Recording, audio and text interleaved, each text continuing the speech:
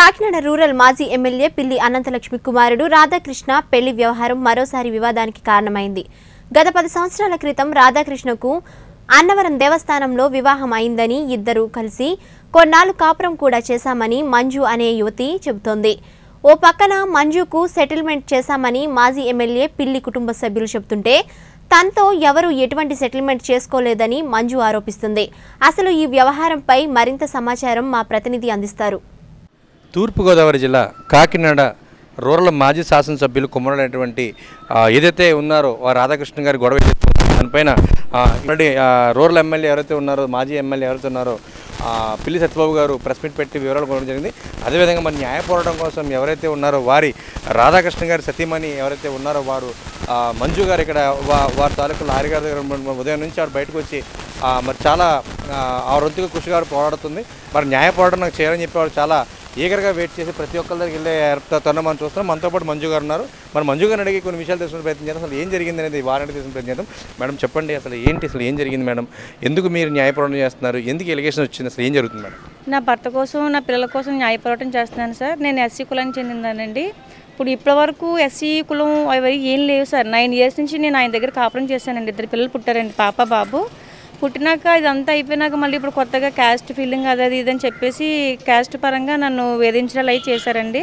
పిల్లల పేరున డబ్బులు వేసాము అవి వేసాము అని అంటున్నారు కదండి. వాళ్ళ ఆస్తులు అయ్యో వాళ్ళు పిల్లలకి వేస్తున్నారు తప్పని నాకు సెటిల్మెంట్ అది చేయలేదండి. వాళ్ళు సెటిల్మెంట్ చేసిన లీగల్గా కోర్టు ద్వారా విడాకులు తీసుకుని వేరే పెళ్లి చేసుకోవాలి, కానీ ఏ లీగల్ సెటిల్మెంట్ లేకుండా అవి సెటిల్మెంట్లు అని ఎందుకు అంటారండి? నేను సెటిల్మెంట్ అయిపోతే ఇలా సెటిల్మెంట్ అనేది అసలు అది కరెక్ట్ కాదండి. వాళ్ళ పిల్లలకి వాళ్ళు డబ్బులు వేసుకున్నారు తప్ప ఇదైతే సెటిల్మెంట్ అయితే కాదండి.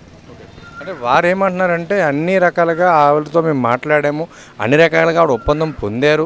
1,20,00,000 రూపాయలు ఒక ఒప్పందం అయింది. ఆల్రెడీ 30 లక్షలు ఒక బిడ్డ పేరు మీద, మరో 30 లక్షలు ఒక బిడ్డ పేరు మీద, 60 లక్షలు మీకు ఇచ్చినట్టుగా చెప్తున్నారు. దాన్ని మీరు స్పందిస్తారని అక్కడ క్లియర్గా బ్యాంక్ స్టేట్మెంట్లు కూడా మీరు ట్రాన్సాక్షన్ బ్యాంక్ స్టేట్మెంట్ కూడా చూపించారు. దీన్ని స్పందన ఇస్తారు.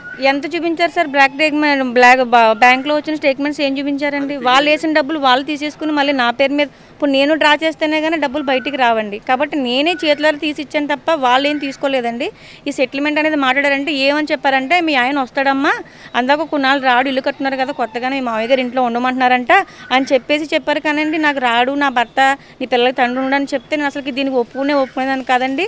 అలా ఒప్పుకుందనంటే ఈ రోజు ఇలా నేను రోడ్డు ఎక్కి మీ అందరి ముందుకు వచ్చి నాకు న్యాయం చేయండి, నా బిడ్డలు నాకు తండ్రిని అప్పు చెప్పండి, నా భర్తని ఇవ్వండి అని మీ అందరి దగ్గరికి రావాల్సిన పని ఉంటుంది సార్. నాకు అసలు మేడం అన్నవరం దేవస్థానంలో పెళ్ళి అయ్యింది అని మీరు చెప్తున్నారు.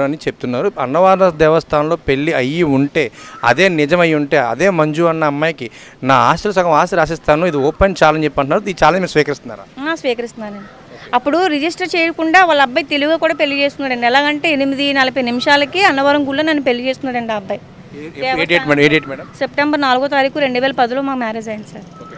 ప్రశ్న మేడం, ఎవరికైనా పెళ్లి చేసుకుంటే అన్నవరం దేవస్థానంలో రిసిప్ట్ ఇస్తారు కదా, వాళ్ళ అబ్బాయి తీసుకున్నాడండి. వాళ్ళ అబ్బాయి తీసుకుంటే నా చేతికి ఎలా వస్తుందండి? వాళ్ళంతా ప్రీపెయిడ్ ప్లాన్తో చేస్తున్నారేమో నాకు తెలియదండి ఆ విషయం. అంటే ముందుగా ఏదైనా సరే జాగ్రత్తగా తీసుకున్నారు తప్పండి, నాకు తెలియదు ఆ విషయం. మరి చెప్పండి మేడం, ఇప్పుడు ఏ రకంగా మీరు న్యాయం జరగాలనుకుంటున్నారు? అంటే వారితో లైఫ్ లాంగ్ ఎలా మీరు లీడ్ చేద్దాం? అసలు ఏంటి మీ ప్రాసెస్ ఏంటి? నా ప్రాసెస్ ఏముంది సార్, నా బిడ్డలకు తండ్రి కావాలి సార్. నా అత్తమామల మీద కోపంతో కానీ, వాళ్ళు నన్ను ఏదో చేశారని కానీ, వాళ్ళు నేను ఏదో చేయాలని కానీ ఈ ప్రెస్ మీట్స్ నేను ఏం పెట్టలేదు సార్. ఎందుకంటే నా పిల్లలకి తండ్రి కావాలని, తప్పైతే క్షమించమనండి పెద్దగా. ఎందుకంటే ఇంత చెయ్యకపోతే నా భర్త నాకు రాడు సార్.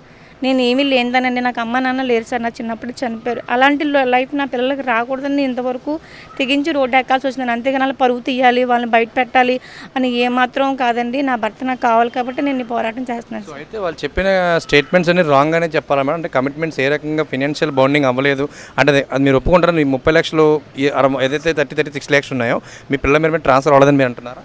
ట్రాన్స్ఫర్ అది చేశారు సార్. 20 lakhs పిల్లల పేరు వేసారండి. నేను 30 lakhs అని చెప్తున్నాను మేడం. ఒక బిడ్డ మీద 30, ఇంకో బిడ్డ మీద 30 చెప్తున్నారు. సహా నా దగ్గర ఉన్నాయండి. వాళ్ళు ఎంత వేసారో బ్యాంక్కి వెళ్ళి స్టేట్మెంట్ కావాలంటే అక్కడ బాండ్తో సహా నేను చూపిస్తానండి. టీవీ 9కి ఏ టీవీ కావాలంటే ఆ టీవీకి నేను వాళ్ళు ఎంత వేసారో నేను చూపిస్తానండి.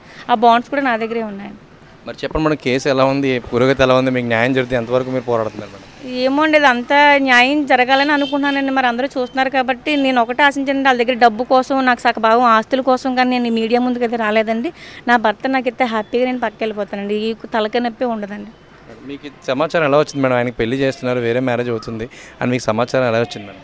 నాకు తెలిసిందండి. అంటే మరి నేను ఆల్రెడీ కేసు పెట్టాను కదా సార్. నాకు ఎవరో ఒకరు ఇన్ఫర్మేషన్ ఇస్తారు కదా. ఒక సాటి ఆడది అన్యాయం అయిపోతుంటే ఎవరు చూస్తూ ఊరుకోలేదు కదండి. ఎవరో ఒక ఇన్ఫర్మేషన్ ఇచ్చి అయ్యో 2 పిల్లలతో ఉందా, పాపకు అన్యాయం జరుగుతుందని చెప్పేసి ఎవరైనా చెప్తారు కదండి. అలా ఇన్ఫర్మేషన్ వస్తే నేను వెళ్ళి ఆప్ చేసుకున్నాను సార్. మీ చేతి మీద కూడా చాలా ఎమోషనల్గా మీరు రాధాకృష్ణని కూడా ఎంచుకున్నట్టున్నారు. 9 ఇయర్స్ బ్యాకే వేసుకున్నాను. అంత సో అంత అఫెక్షనేట్గా మీరు ఉండడం జరిగింది. లవ్ మ్యారేజ్ కదా సార్. మరి ఆ లవ్ మ్యారేజ్ అంటే ఎలా ఉంటుంది సార్? ఆయన నన్ను చాలా బాగా చూస్తున్నారు సార్. నన్ను కొట్టడాలు కానీ, తిట్టడాలు కానీ, ఎప్పుడు కులం పేరుతో దూషించడాలు కానీ అలాంటి ఏం చేయలేదండి. వీళ్ళు కూడా ఏం చేయలేదండి. ఈ మధ్యన అలా ఎందుకు అయ్యారో కూడా తెలియదు. 9 ఇయర్స్ కాపురం చేసినప్పుడు వాళ్ళ కొడుకు ఎక్కడ ఉన్నాడో వాళ్ళకి తెలియదా సార్? మేడం, ఈ పోరాటంలో మీకు అన్ని సానుకూలంగా జరుగుతున్నాయి. ఎక్కడి నుంచి ఏమన్నా ఒక రకమైన ప్రెజర్ మీ మీద ఏమైనా వస్తుందా? సానుకూలంగా జరుగుతుంది అనుకుంటున్నాను. ప్రెజర్ అంటే ఏమీ లేదు సార్ ఇప్పటికైతేని. కానీ నాకు భయం ఒకటి ఉంది సార్. ఎందుకంటే ఇదంతా ఎక్కువ అయిపోయింది కాబట్టి, తెలిసిపోయింది కాబట్టి అందరికీ నాకు ప్రాణహాని ఉంటుందేమో అని కొంచెం భయంగా ఉంది సార్. దానికి ఏ రకంగా మీరు యాక్షన్ తీసుకుంటారు? ఏ రకంగా ప్రికాషన్ తీసుకుంటారు? ప్రాణహాని అంటే దీన్ని థ్రెటనింగ్ అంటారు, యాజ్ పర్ లా ఏమంటారంటే బైండ్ ఓవర్ కేసులు పెట్టుకుంటారు. అటువంటి ఏమైనా చేశారా? లేదు సార్, నేను అలాంటి ఇంకా ఏం పెట్టలేదండి. అంటే నా అత్తమామలు అంత మూర్ఖులని కూడా నేను చెప్పనండి. ఎందుకంటే సాటి నేను ఆడదాను కాబట్టి అండి వాళ్ళు ఆలోచిస్తారు. నేను అన్యాయంగా అక్రమంగా అయితే నేను వాళ్ళ మీద ఏమీ పెట్టలేదండి. ఏంటంటే నా పిల్లల తండ్రి కావాలి, నాలాంటి లైఫ్ నా పిల్లలకి రాకూడదని రిక్వెస్ట్ చేస్తానండి. ఆయనకి అంతకు మించి ఏం లేదండి. ఆయన అంటే నాకు ఏ కోపంగా అలాంటిది ఏం లేదు. నేను మామయ్య గారు నా అత్తమ్మ గారు అని ఇప్పటి వరకు కూడా నన్ను వదిలేసి ఇలా 3 సంవత్సరాలు అవుతుందండి. 3 సంవత్సరాల నుంచి కూడా చాలా ఓపికగా సహనంగా ఉన్నానండి. మారుతారు వస్తారు పంపిస్తారని వెయిట్ చేశాను. కానీ ఇప్పటివరకు ఏ కేసు కూడా పెట్టలేదండి. ఇప్పుడే పెట్టాలని ధైర్యం చేసి. ఎందుకంటే నా పిల్లలు 9 ఇయర్స్ పాపని డాడీ ఏడు మమ్మీని అడుగుతుంటే నేను సమాధానం చెప్పలేకపోతున్నాను. తప్పకుండా మీ బాధ భగవంతుడు ఖచ్చితంగా తీరుస్తాడని న్యాయం జరుగుతున్నాను. ఏ రకంగా మీకు న్యాయం జరగనుందో మన న్యూస్ తరపు నుంచి చెప్తే మేము కూడా ఖచ్చితంగా న్యాయపడడం చేయడానికి మీకు సపోర్ట్ చేస్తాం. మీ ఎస్పీ గారు అందరూ కూడా చూసి చేస్తారు. చెప్పండి, ఏ రకంగా న్యాయం? నాకు నా భర్త కావాలి సార్. నా బిడ్డలకి తండ్రి కావాలండి. వాళ్ళ ఆస్తులు అంతస్తులు నాకు ఏమీ వద్దు sir. Thank you madam, thank you and sorry madam. మరి చాలా స్పష్టంగా చెప్పడం జరిగేది. వారు ఏంటంటే మాకు ఎటువంటి డబ్బులు ట్రాన్సాక్షన్ కాదు, నా భర్త నాకు కావాలని చెప్తున్నారు.